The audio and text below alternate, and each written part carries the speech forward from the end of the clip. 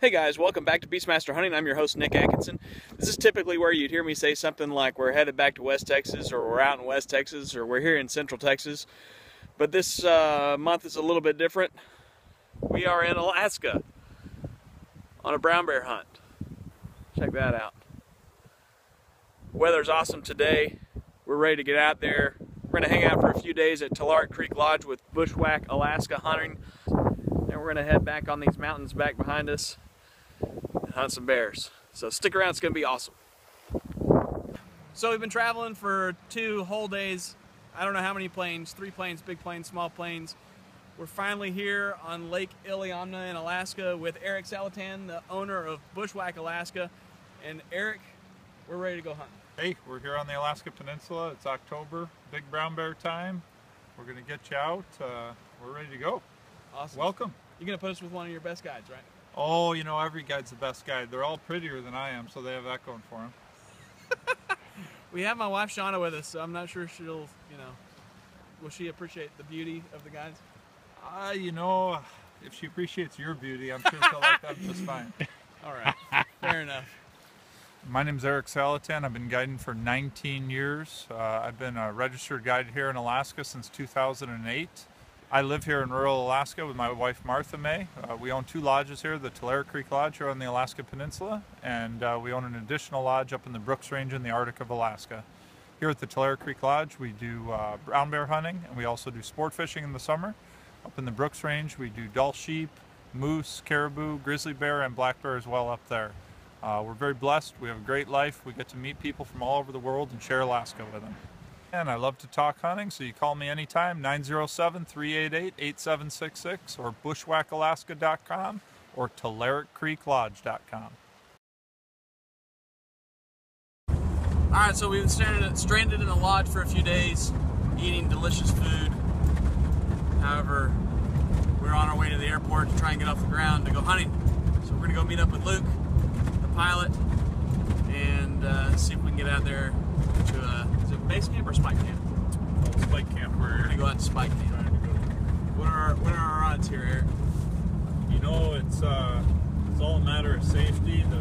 Everything here in Alaska is just, you're at the mercy of the weather, and Luke fortunately has the great judgment to know when to go and when to hold, and he'll go out, give it his darndest, and if he thinks it's too rough, he'll come back and eat some more delicious food. Alright, we'll see. My name's Luke Tyrell, and I was born and raised in Alaska, flying and guiding across the state, and that's what we're going to be doing here today. My favorite part about being a bush pilot is probably just getting to see different areas of the state and explore and experience the beauty and the different systems that our giant state has to offer, and just see cool places and find places to land and hunt. This is a Piper PA-12. It's a 1947 model. It's been recently refurbished, highly modified for bush work. It's got big tires on it for landing in rough terrain. Oversized engine. Try to keep the power to weight ratio. Sorry. You good? Strong. Flat pitch prop, which is basically like being in first gear in a bicycle all the time. It's great for going up hills, but it's not good for cruising. Got big barn door flaps. You can get nice and slow and descend over trees and terrain. Big rubber in the back's important. Try to keep your tail up out of the sand and mud. And beyond that, it's just take out everything you don't need and try to keep it as light as possible. And then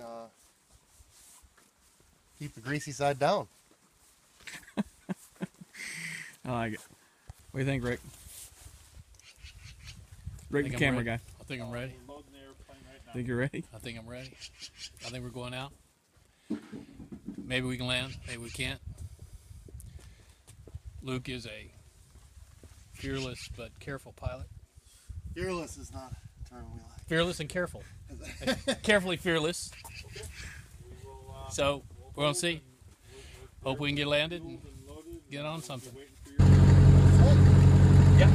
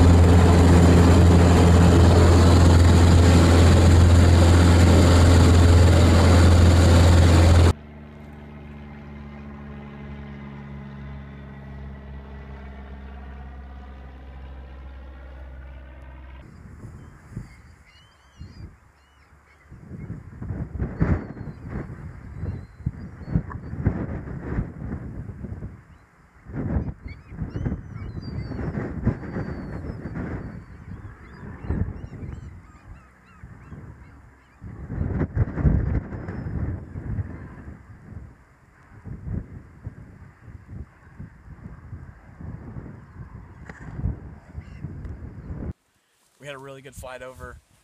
We're flying in Luke's plane, and we met up with our guide Wes. That's Luke's brother. And the flight across the mountains was spectacular. There's lakes everywhere.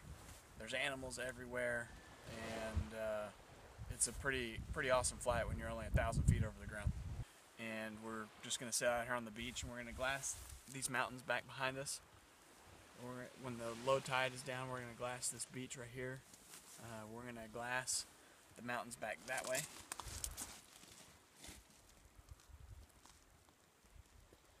So we gotta be real quiet. Just sit out here, be patient, wait for a big one to come in.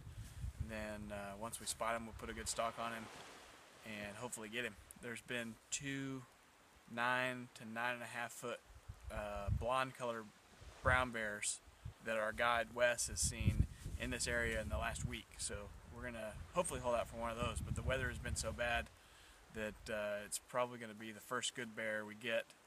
Will be the first bear we get. So let's go check out camp and meet Wes. My name is Wesley Tyrell. I'm a hunting guide. I guide in Alaska, all over the state, and Australia. And I've been doing it, I got my license when I was 18, so I've been doing it for 7 years. I started my apprenticeship when I was 15, 10 years ago, and pretty much been doing it ever since. I think my favorite part about guiding is how excited the hunters get when you get close to the animals. Because I still get excited whenever we get close to bears or big moose, anything, but I don't think I get as excited because I've been doing it for a while, and after a while it kind of just becomes another animal that you're harvesting. But when you see a hunter take their first one, they're more excited about it, and that, yeah, it's a good feeling. Good.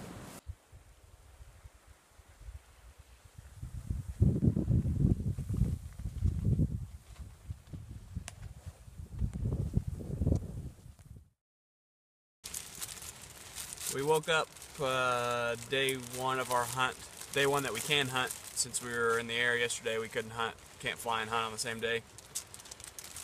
And it's about 40 degrees, windy and rainy. So we're getting our packs loaded up and all of our waterproof gear on. And we're gonna go out in the rain. I'm excited, can't you tell?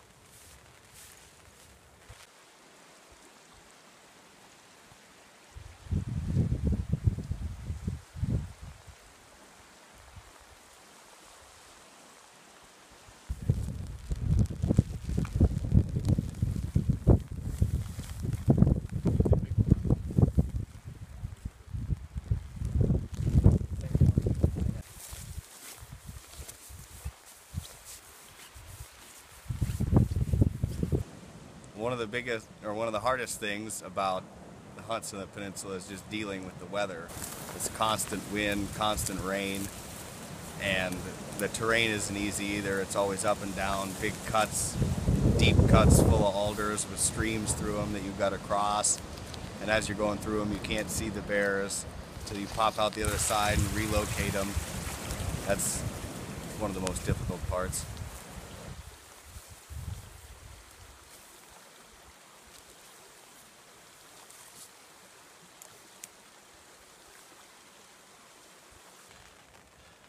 So we just got back to our tent after hiking around. Day one, lots of rain, lots of wind, like 50-mile-an-hour wind, up and down canyons and hills and crossing streams and rivers. And we're right on the beach here, so we get a lot of really strong wind. This is all of our stuff hanging up drying right now. Our rain jackets are pretty soaked. So we're gonna eat something, maybe check the beach a time or two, and hope for better weather tomorrow.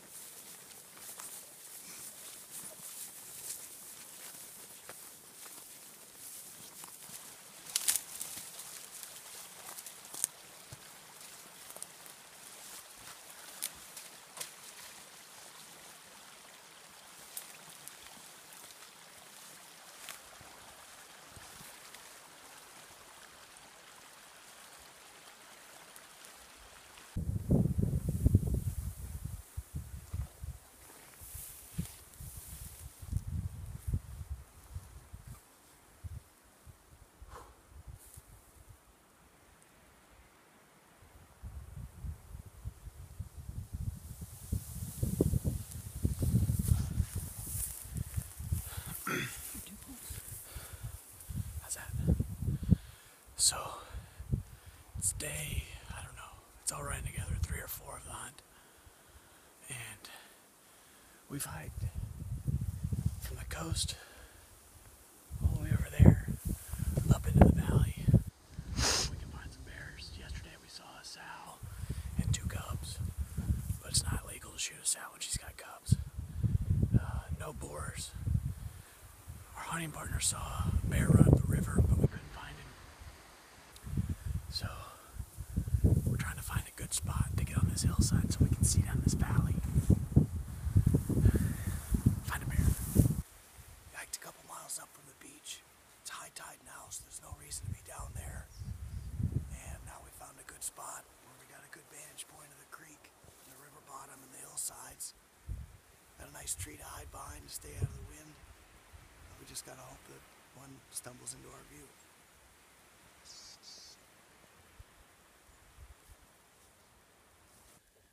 Wes, if you were going to describe bear hunting to people, how would you describe it?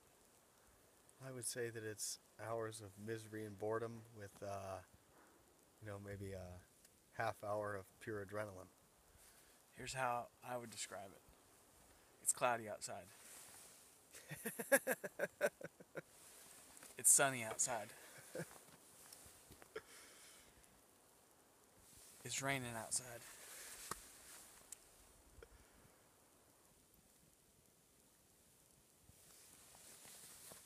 Yeah, that's pretty good too. You forgot to wander around in circles though to stay awake.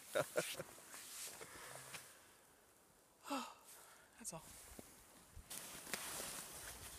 Well, we gave it our best up here today. Saw a wolf, a sow and a couple cubs up on the hill. Now we're gonna go take a look down by the beach before dark. Head back to camp, eat some food. Yeah.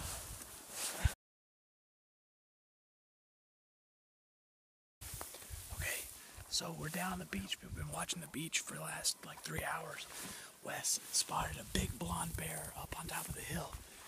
So we're gonna haul ass because we only have 2 hours of daylight and try and get within a couple 100 yards of him and get a shot on him. It's a big bear. Yeah, there he is.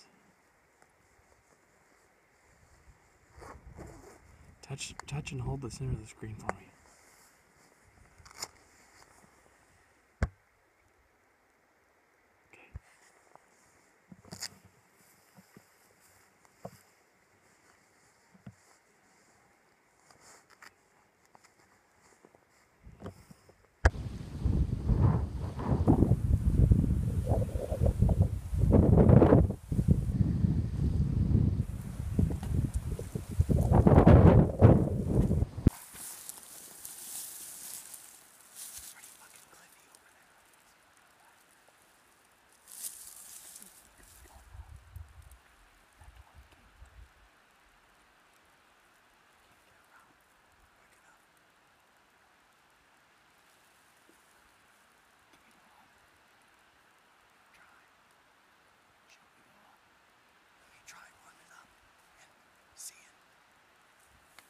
So we just came up 900 feet in elevation over 2 hours through the worst terrain I've ever hiked.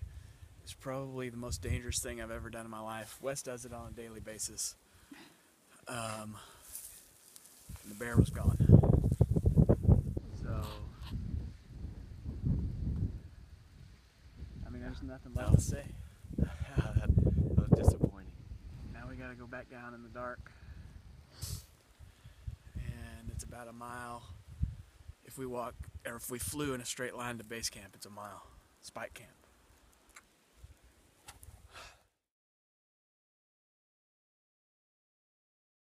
That little tree on the ridge, he was walking this way. So I should pop out of there.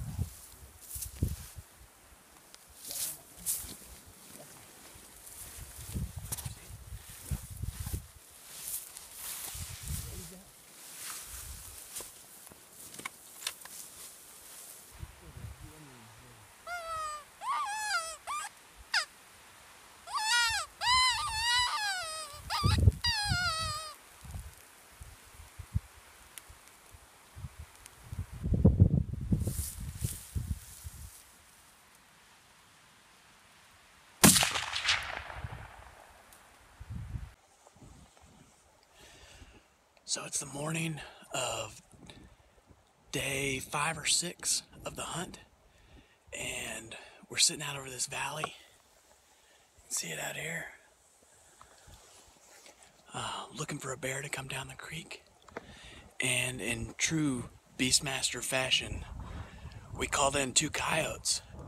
And I shot them right down here on the creek bed. We're waiting to make sure that the second one is dead. It wasn't a very solid hit. The first one's folded like a lawn chair. So we're gonna go down. We're gonna take a look at those. They're at about, the first shots were about 220, and then the shots where I put them down were 200. So good times. We hiked down to the creek here where the coyotes were running along. This is the coyote that went down immediately. The second coyote ran down this way a little ways and stopped. And I hit him with what looked like was a really good lung shot. He spun and spun and spun. We found chunks of meat and fur, and he went into these thick alders. You can see all this thick stuff, and we've looked for him for about an hour now, and we can't locate him. It's too thick. You can't blood track him through there. But this coyote here, not so lucky. Take a look there. Solid shot. Spined him. I was trying to hit them both in one shot. They were kind of lined up, so I aimed a little bit high on this one, higher than I would have. I guess the bullet hit the spine and probably exploded. That's what it looks like. And that's probably what kept me from getting a double. I probably would have got a double if I had just aimed center, and it would have. I thought you were going to get a double on it. Yeah, definitely got the bullets for it when we're loaded for bears. Yeah. So Wes is going to be an awesome guide and skin this guy out, even though he's blown up. And we're going to see how bad that fur is missed. I mean, it's got a big hole in it, but hopefully it's just split and not blown up. So we're going to see if we can salvage some fur out of this one. And then we're going to get back up on the hill and watch the ravens. The ravens are starting to circle, so we're hoping that the ravens will take us to the other coyote. We just got to figure out a way to get through all these alders. You can see them behind me. They're super thick, and there's just no walking through them. So it's really, you got to kind of, if we saw him in there, I think I'd probably have to give Wes a boost and just throw him into the middle, and then we'd work on how to get him out after that. So we're gonna go do some more glassing after we collect this fur.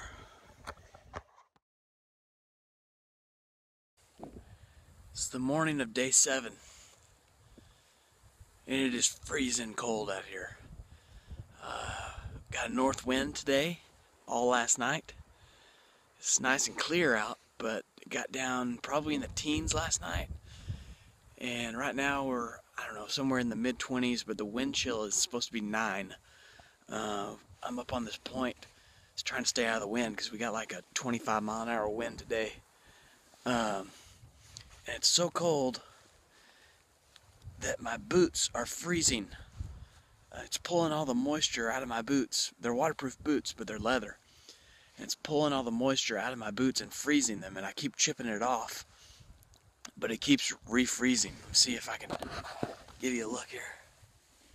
I'm not sure if you'll be able to see.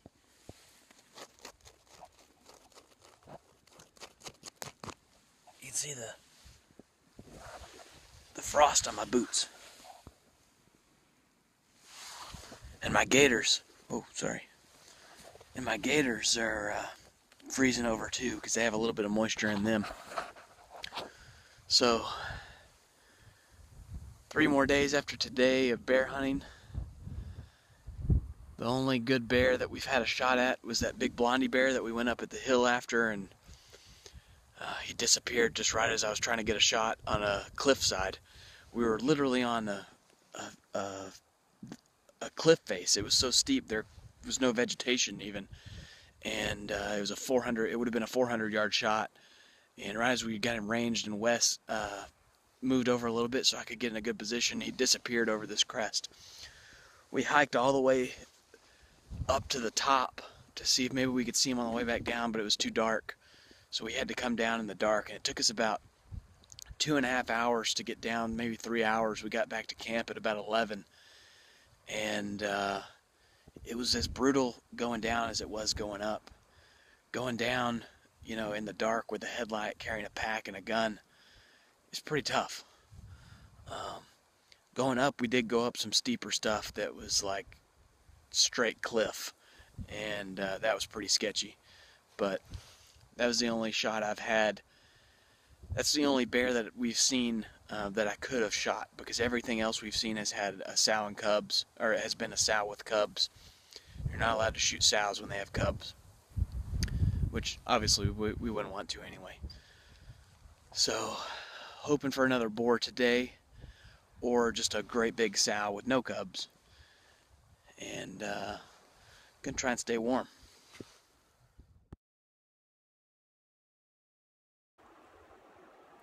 Wes and I are out here in the snow. Getting a little frigid out here. A little bit cold. You can see the snowflakes falling nice and soft, like in some kind of Christmas story or some shit. But if you look that way, yeah, there's supposed to be an island out there, and you can't see it. So the snow's about to get serious. Day 9, no bears.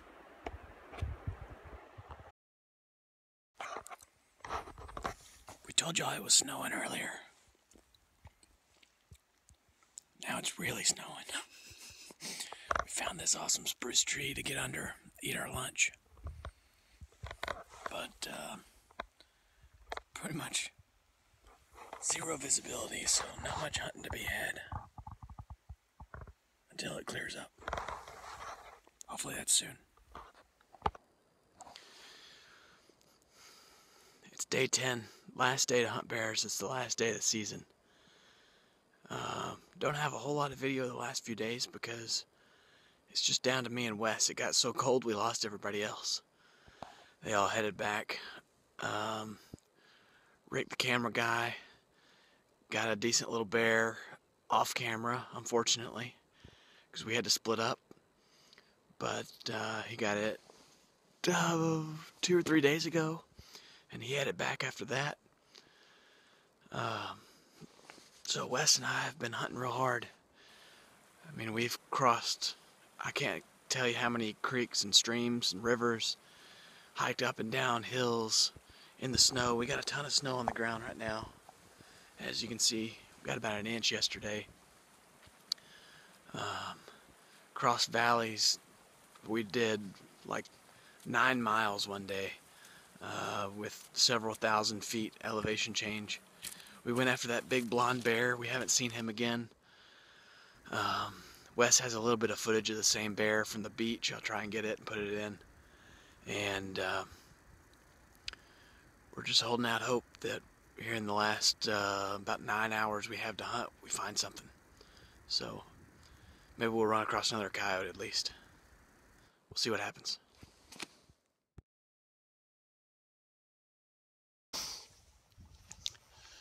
Well, that's it.